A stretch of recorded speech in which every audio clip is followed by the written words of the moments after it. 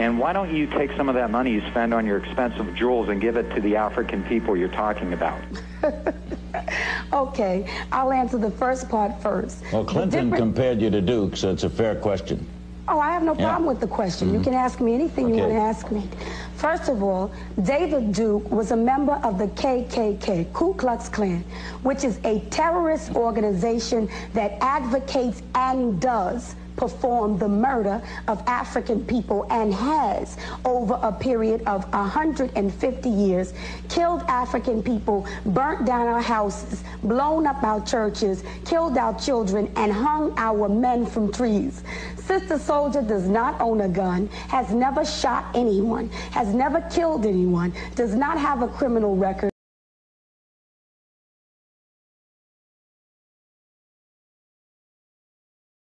And most white people tend to think that African people as individuals should not enjoy any of the benefits of their material accomplishments, even though we have to work twice and 3 times as hard as white people in order to get it.